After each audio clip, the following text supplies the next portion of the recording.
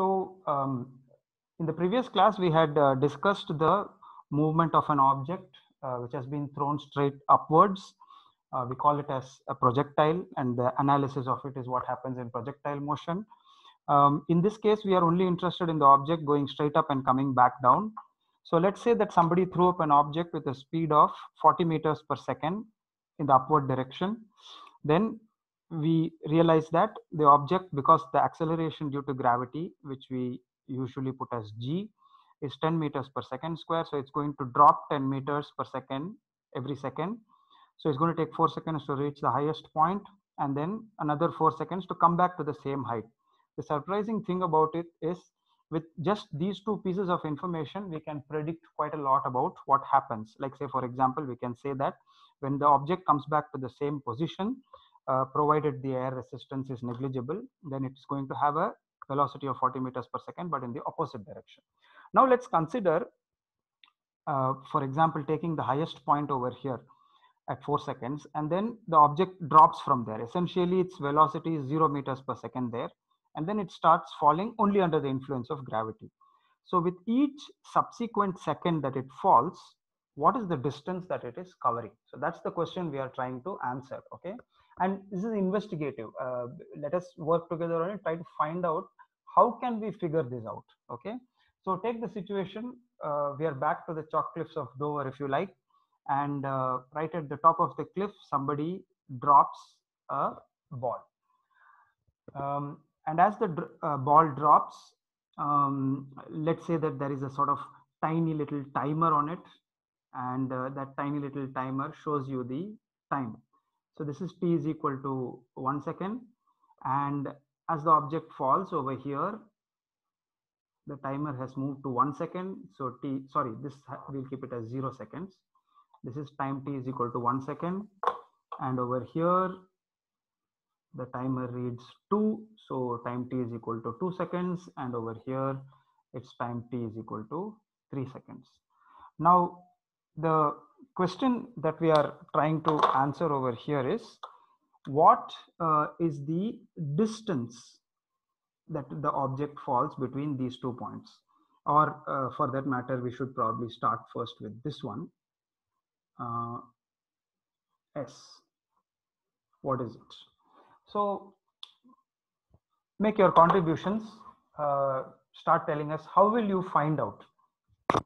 Okay, what information you know already, and with that information, how can you guess, predict, calculate the answer, correct answer to this question?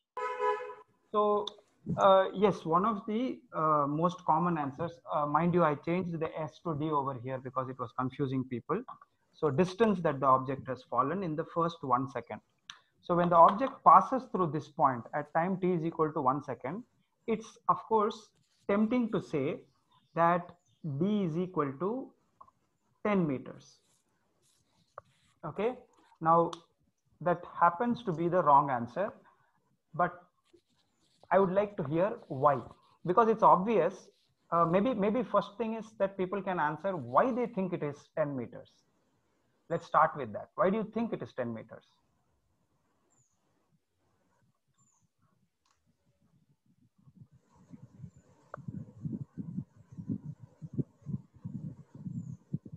Sir? Yeah. Because this thing itself is saying that gravity is 10 meters per second. So each second it's traveling 10 meters.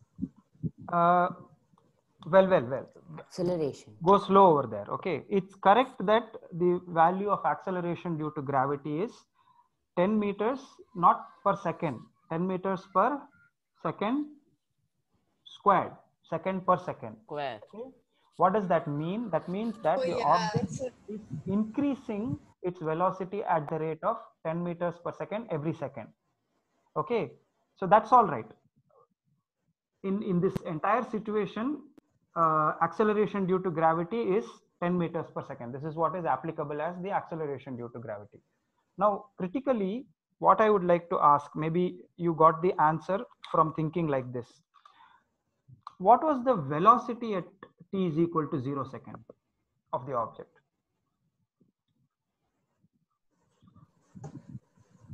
Could you repeat the velocity part? I didn't hear you. Yeah, I was just asking, what is the velocity of the object at t is equal to 0 second? That means when the person just left the ball.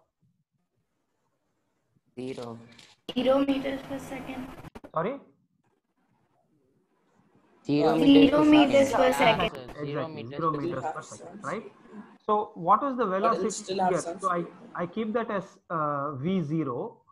What is the velocity at v1? That is at time t is equal to 1 second. 10 meters per second. 10 meters 10 per meters. second. 10 meters per second, correct? Now, Yes. the fact that the object is traveling at 10 meters per second seems to confirm the answer that the distance it fell therefore has to be 10 meters per second, right? Because if an object is moving at 10 meters per second, that means it covers 10 meters per second.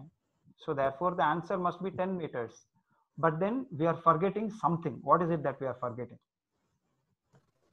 It's not moving at Acceleration. constant velocity. Acceleration. And what is it about acceleration that we are forgetting? That it's accelerating every instant.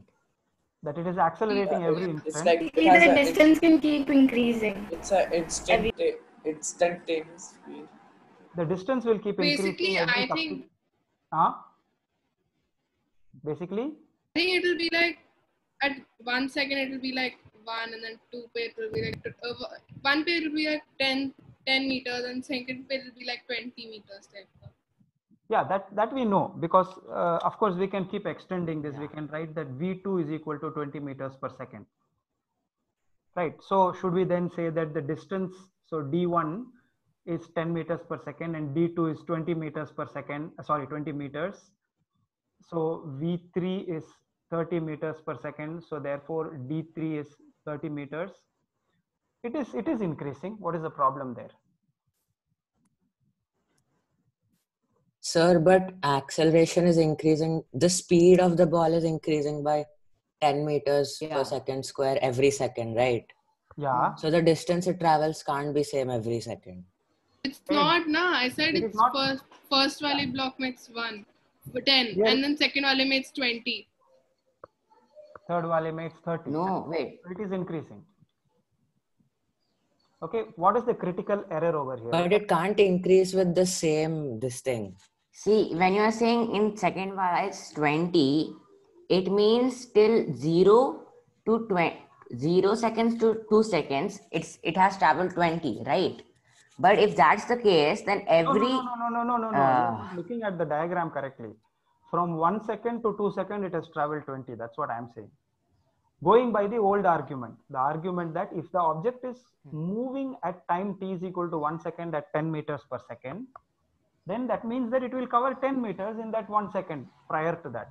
Okay. So I will tell you what is the problem with this argument. The problem with this argument is that at t is equal to 1 second, the object was moving at 10 meters per second momentarily. What was its velocity prior to that? Somewhere, let's say in between. Was it 5. Less than 10, greater than 5 10, meters equal to per 10? second. No, I'm not saying Less, right at the less than. midpoint. In between here, anywhere here. Less than. So less than 10. Less than 10. So if an object has been moving at less than 10 meters per second falling through here, how can it cover 10 meters at the end of it? That's just mathematically not possible, because the object attained a velocity of 10 meters per second only at time t is equal to 1 second. From there, if it had gone at a uniform speed of 10 meters per second, then it will cover 10 meters. So therefore, all we can say right now is the distance that this object had fallen in the first 1 second is somewhere between 0 and 10 meters. That's all we can say. How we can figure out what exactly it is and what gives us the clue, that we will think about in the next class.